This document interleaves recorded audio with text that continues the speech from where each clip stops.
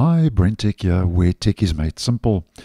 So late on Friday in my region last week, Microsoft rolled out the latest Insider Preview build, 26,200.5670, to the dev channel, and that was released with the update KB5060838. And this was actually an important update for the dev channel. So just a quick video to look at the new features that have rolled out for the dev channel.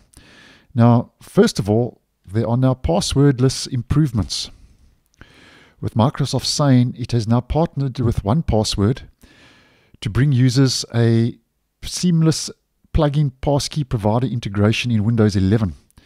And Microsoft says that if you'd like to try this out, the setup is simple. So what you would do is you would install 1Password beta on your Windows PC, your Windows 11 PC. You would then head to Settings, Passkeys, Advanced Options to enable the plugin credential manager. You would then toggle on support and complete user verification with Windows Allo. So that would be face, fingerprint, or PIN. And once that's done, you can now use your existing passkeys saved to the plugin credential manager or save new passkeys. And Microsoft says to use a passkey, you would head over to a website where you have an account with a passkey you've saved to your credential manager, and select the passkey, and then you would sign in with Windows Allo. And you can save new passkeys to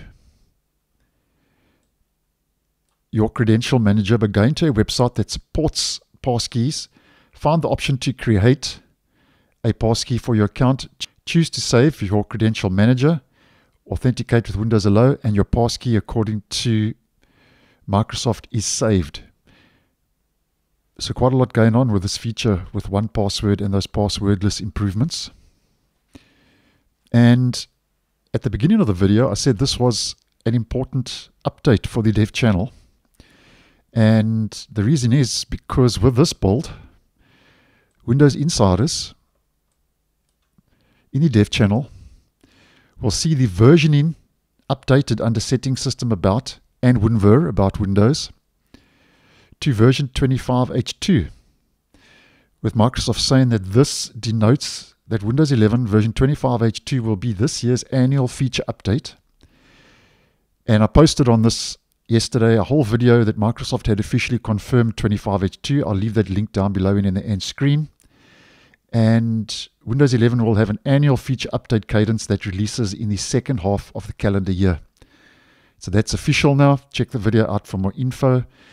And also the build 26,200 will be the build for 25H2.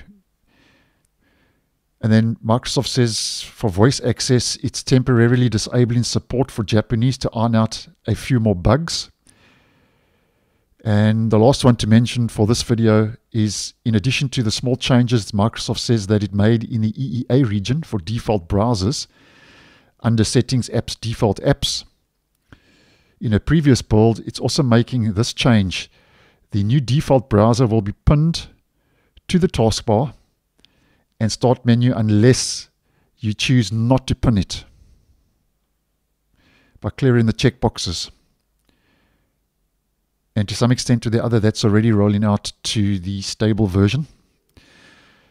And over and above that, guys, we get the normal fixes rolling out for the dev channel, and we also get known issues because it is still early days.